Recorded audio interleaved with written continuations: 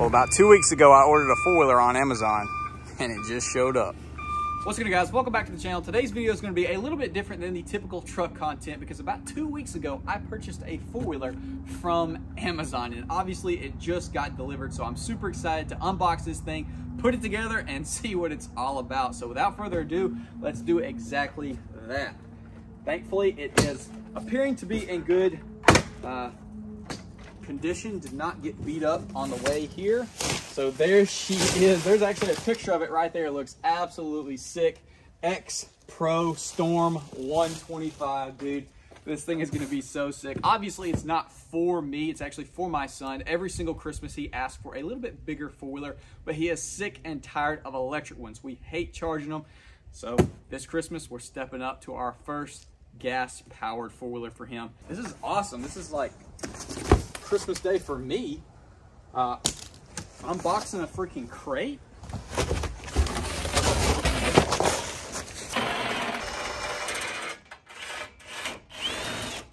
One last bolt hiding from us down here.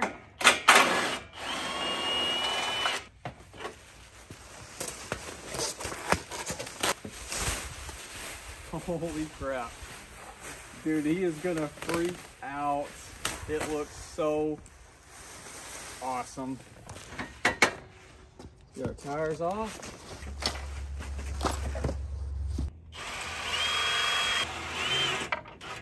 Well, thankfully all the bolts seem to be the exact same size, which is a 1/2 inch.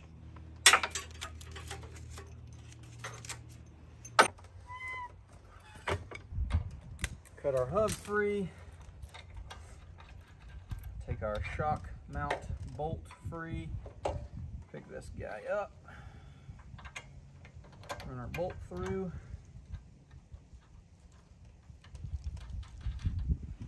And then take our cotter pin out. Undo this.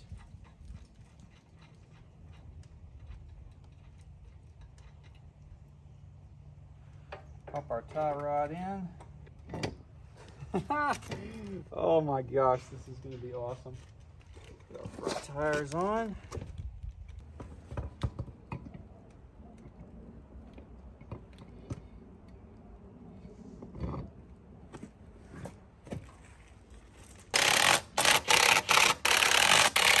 Same deal with the cotter pin. You're gonna have to straighten it out and pull it through. We're gonna save it. We got nut, little plates. Now we should just slip this on, line the grooves up. She's on there. Boom.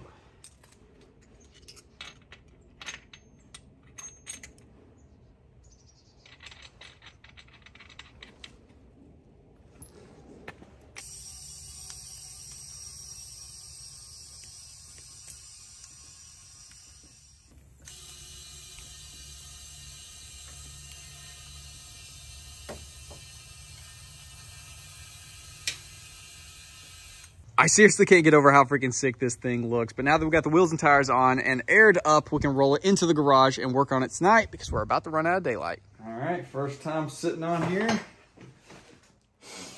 Why do I sit on it? Once you get these started, you want to go ahead and slide your handlebars to where the grooves on the bar line up with the brackets so they can bite down properly. We're going to snug these back ones up a little bit.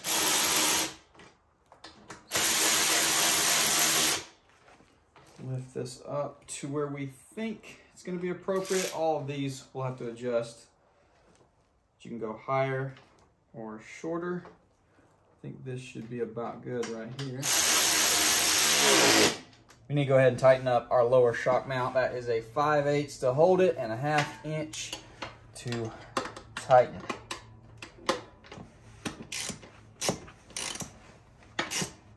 We got a 16 mil. And then don't forget to put your cotter pin back in there. There we go. So I do believe these are used with this, which has our neutral and reverse light. I think we're just gonna slip that right there. And slip that guy right there. It's gotta be how it goes. Let's guts be? Okay. Come on. Work with me. Work with me. There we go. Should just slide it forward. Lock into place. Just like that. All right, let's go ahead and throw our front bumper on. The shorter bolts are going to go on the bottom 10 mil. They screw into the frame.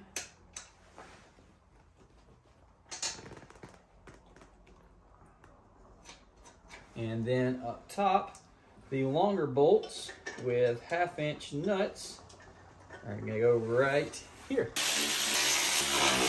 Throw our little reflectors on here. 10 mil as well, thankfully. All right, next up, we're going to be installing our little heel guards. I think this is how you do it, just over the bolts right there and kind of make it work its way into place. So you're going to take this, one of these black ones, plastic rubber washers to go through. If we can, there we go. Eyeball it, line that up.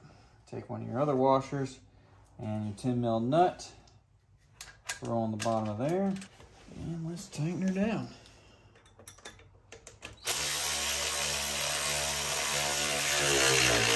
Not going crazy tight because that rubber cushion is underneath there. Just want to have that get nice and snugged up. She is. Just like that. That'll keep your kid from sticking his foot out here and running it over, hopefully. Now you got these little capsules. You're going to go over this little plate, covering up that nut. Give it a much, much better look. Got one for each one. Before you put the rear one on, make sure you tighten that nut down. It's a 15/16.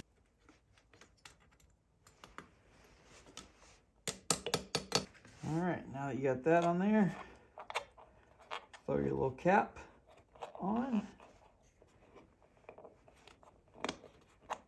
She is good to go. All right, so this is pretty funny. I read in the instructions that it was supposed to come with a flag and flagpole, but I didn't see it until I just looked in here. It was in the chassis. So yeah, if you can't find yours, check up in there. All right, next up is going to be our rear rack. Take some bolts, run it through there. Should be another 10 mil, maybe a 1/2 inch right there. And you can kind of tilt this how you want it to sit, whether it be totally flat or at an angle. We're going to do it totally flat.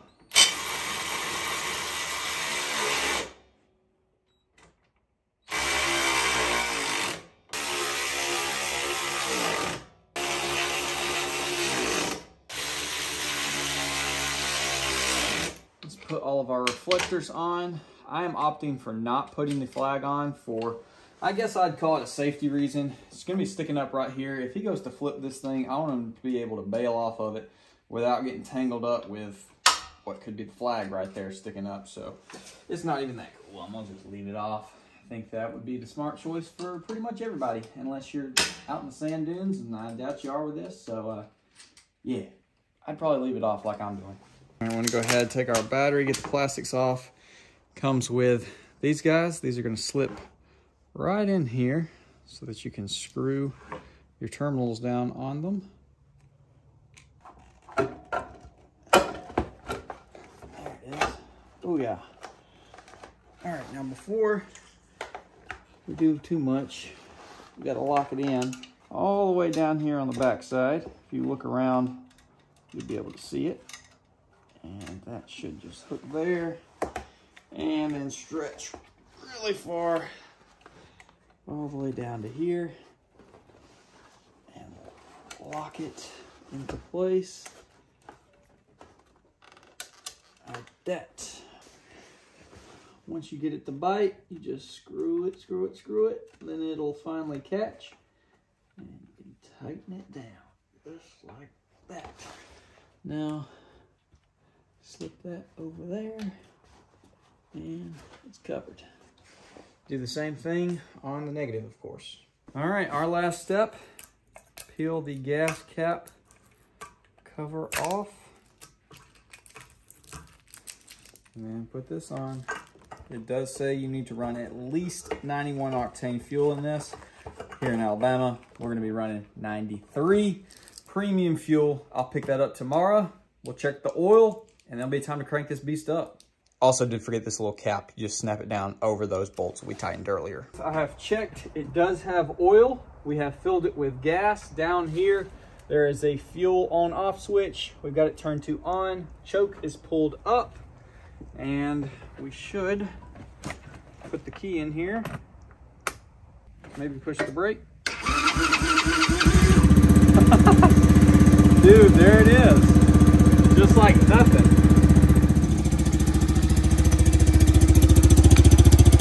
Baby little exhaust on here, which it did have wrapping on it. Make sure you take that off before it melts on there. Yes, similar to this brake light. Don't want that to be permanent. All right, let's try popping it down in gear. It's got a dual lever, which I'm guessing one is for forward and one is for reverse. So let's hit the brake. Okay, that's reverse, neutral, first gear.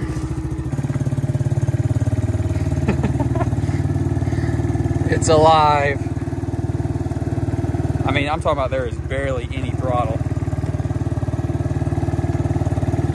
So I'm sure there is that set screw where we can give it some more throttle. This is definitely the for beginners. I don't want to run it too hard, just starting it, but oh, he's gonna go crazy.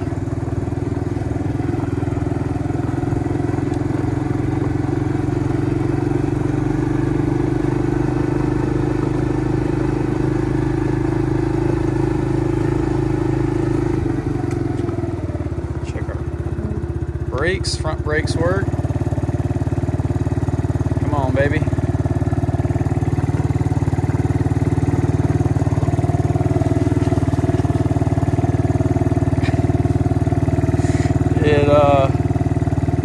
It's not getting quite enough throttle to haul me around here. This is also a really cool feature so you can ensure that they're not riding it when you don't want them to. So if you hit lock, just like that, you try to crank it, which my foot's on the brake, it'll spin over, but it won't crank. However, if you hit unlock, just like that. So, all right, so you wanna go ahead and loosen this nut and then you can unscrew this some, giving you more throttle.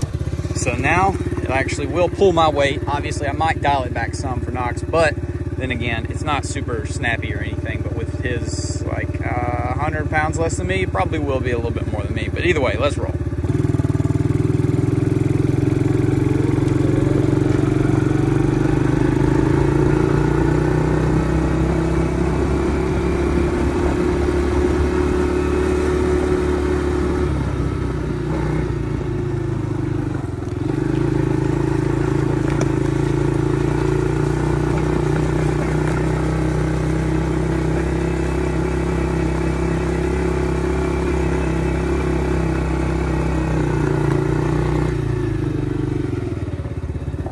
Rear brakes work a million times better than the front.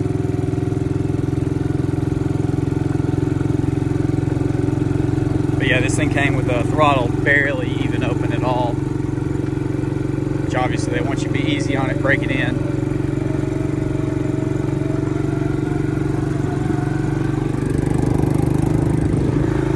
It runs out pretty good though. I don't know exactly what the top speed is, but it's way faster than his previously one.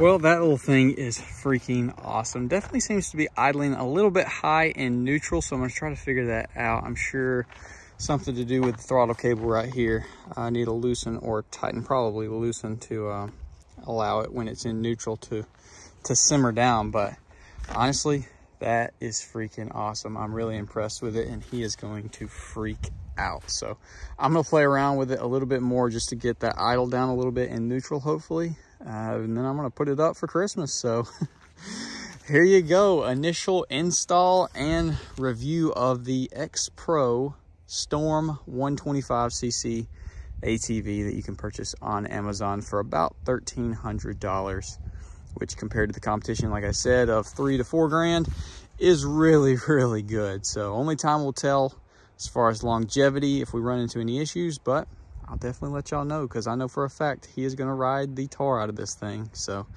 definitely leave a like, subscribe. Be sure to check out the following videos. I'll give y'all updates. And of course, on Christmas, we'll have a video of him getting it and taking it for his first spin, which hopefully he doesn't immediately flip it like his last four-wheeler. But either way, hopefully y'all did enjoy. Comment down below. Let me know. I'll see y'all on the next one.